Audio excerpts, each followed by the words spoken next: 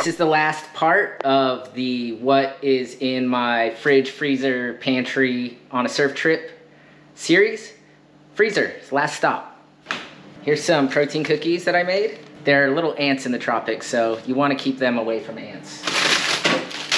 Edamames, great in stir fries. This was a score. You're not going to find these everywhere, but high in protein, great snack, good in stir fries. You can make hummus out of them. Awesome.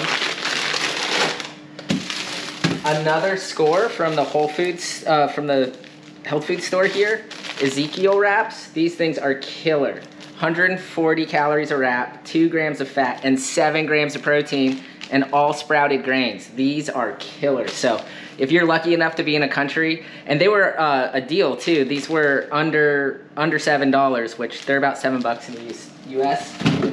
And then last, really I don't keep that much in my freezer on these trips, some frozen bananas. Looks like I need to freeze some more, so I peel the ripe ones and I put them in here. It's better to do them in half in case you don't wanna, they're hard to break. I should have done those in halves, but it's good to always have frozen bananas on hand in case you want to make shakes, puddings, and even baked goods. They will rehydrate and be nice and sweet and yummy. So always keep frozen bananas in your freezer.